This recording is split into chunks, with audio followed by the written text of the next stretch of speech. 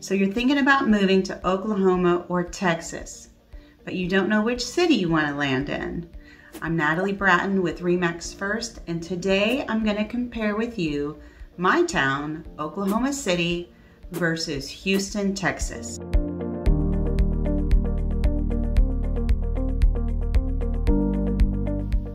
So I thought this was going to be an easy comparison between Oklahoma City and Houston, Texas. But then I realized that I'm not comparing apples to apples, even though these are the two most populous towns in their states. Houston is not an apple. Oklahoma City is a small apple, where Houston, Texas is a big, fat, juicy orange. They're really hard to compare.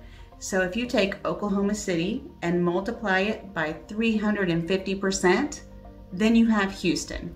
So I'm going to give you some of the basic facts and figures, but then I'm going to tell you what my friends who live in Houston have to say about Houston and the pros and cons, and then tell you what, if you don't like those cons, why you should live in Oklahoma City. So here we go. Number one is definitely the population. So both towns are about the same size. Both are over 600 square miles. Both are huge geographically. But where Oklahoma City has 629,000 people, Houston has 2.25 million people. 629,000 over 2.25 million. So a lot more people there. The second thing we generally talk about that is usually in Oklahoma City's favor is the cost of living. The cost of living in Oklahoma City is 15% below the national average. Now Houston, oddly enough, for being such a big city, it is also below the national average. Now it's only 4 to 5% below the national average, but compared to Dallas and Austin and San Antonio, the cost of living is lower in Houston. So if you go to Texas and that's important to you, Houston is more affordable than the other major towns in Texas, but not as affordable as Oklahoma City. Now real estate prices are not that far apart between Oklahoma City and Houston. It's slightly cheaper to buy a home in Oklahoma City than it is in Houston, but again, Houston is more affordable than Austin or Dallas. Now, as a whole, income levels are slightly higher in Oklahoma City than they are in Houston. However, Houston's sales tax is slightly lower than Oklahoma City's. And in Houston, you don't pay state income tax, but in Oklahoma, we pay 5% income tax. So there's not a huge discrepancy in income levels, and so it's possible that with the lower sales tax and without the income tax, people in Houston may make the same amount of money as we do in Oklahoma City, or even higher. Now Houston far exceeds Oklahoma City in racial diversity. Oklahoma City is 54% Caucasian, where Houston is 25% Caucasian and has a large Hispanic population, African American. Now, because of the racial diversity, the art, culture, restaurants, there's just so much more diversity in the culture in Houston. I read that there are 11,000 restaurants in Houston representing more than 70 countries. So next time I go to Houston, I'm gonna eat out more. Another difference between Oklahoma City and Houston is the weather. Now, both are mostly sunny year-round, and both have really hot summers. But typically, Houston's gonna be 5, 6, 7 degrees warmer than Oklahoma City. So if you can't stand heat and you can't stand humidity, then you might want to spend half the year somewhere up north and only spend the fall and the winter in Houston. Okay, so since there's not really a great way to make a comparison between these two towns, I did talk on Facebook with 7 of my friends from high school and college who live there, and they told me the things they love and they hate. Basically, they love all the walking trails and the parks. There's a lot of opportunity for outdoor recreation. They have a fantastic, huge medical center. MD Anderson is there.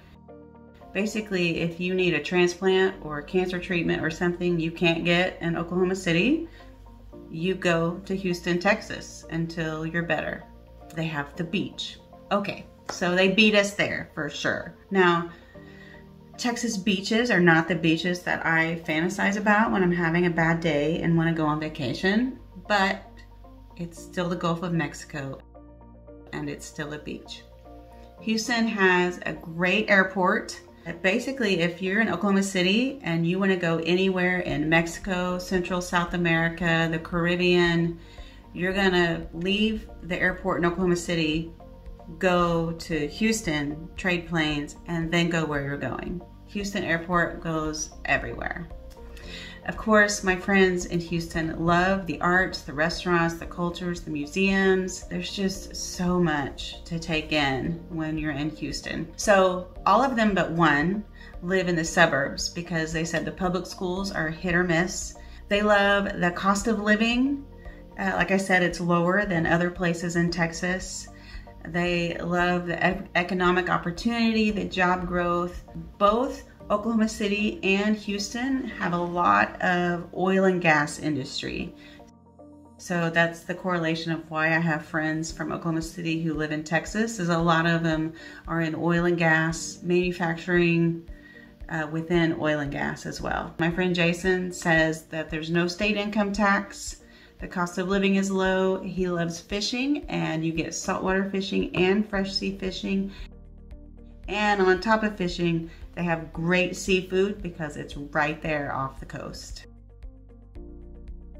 So basically, you take Oklahoma City and multiply it by 350% and you have Houston.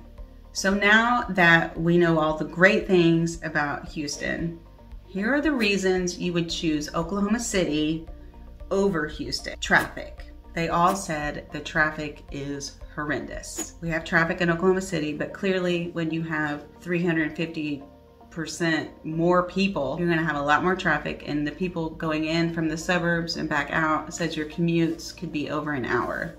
So if you hate long commutes, maybe you don't move to Houston. The second thing is the humidity and the heat. Now, if you hate humidity and heat, you probably shouldn't move to Oklahoma City either. But it's not as bad in Oklahoma City as in Houston. It's gonna typically be 5 to 6 degrees cooler in Oklahoma City. It's like 90% humidity in Houston most of the year. Well, in Oklahoma City, we have chances of tornadoes. In Houston, you're gonna deal with hurricane season. It rains a lot in Houston, and you have that chance of having hurricane damage and flooding. There are large portions of Houston that struggle with flooding problems. So if you move to Houston, you're gonna wanna make sure you're not in a flood zone and that you choose an area where you're less prone to flooding. And then crowds. If you don't like crowds, you probably don't wanna live in Houston, maybe a suburb. Christy mentioned that you learn what roads to drive on and where to go at what times to avoid the traffic and the crowds. We do the same thing here. I just imagine it's a lot worse there. So basically, the reasons you wouldn't love Houston are traffic, crowds, heat and humidity, the local public schools within Houston and their class sizes, flooding, hurricane season. But Oklahoma City has those things, just at a lesser degree. For more information on Oklahoma City and Oklahoma City real estate, go to my website, oklahomahomeseller.com, and get in touch with me. And I'm happy to hear about your plans and tell you more about moving to Oklahoma. Come back next Friday where I do another video where I'm focused on Oklahoma City and its metro area.